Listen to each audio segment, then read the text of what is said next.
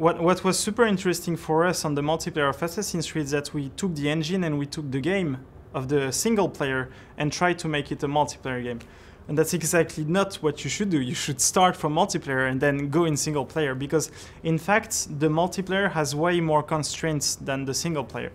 So I will take some examples in Assassin's Creed. For example, in Assassin's Creed 2 or Brotherhood, you can't climb on all walls because some are not designed like that, and that's fine. If you're purchased by guards and you can't climb a wall, that's fine. You will fight them and you will get away with it, and you will be perfectly fine.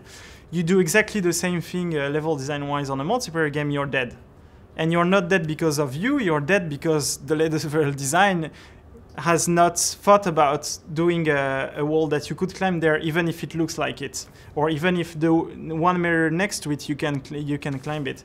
So that's why I mean by being more, you have to be way more fair and way more exigent. I don't know if I can say exigent in English, but way more.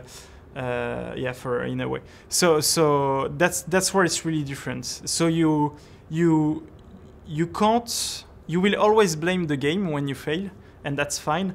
But you shouldn't be right. So if it's really because of the game that you failed, then your game is broken and nobody will play it.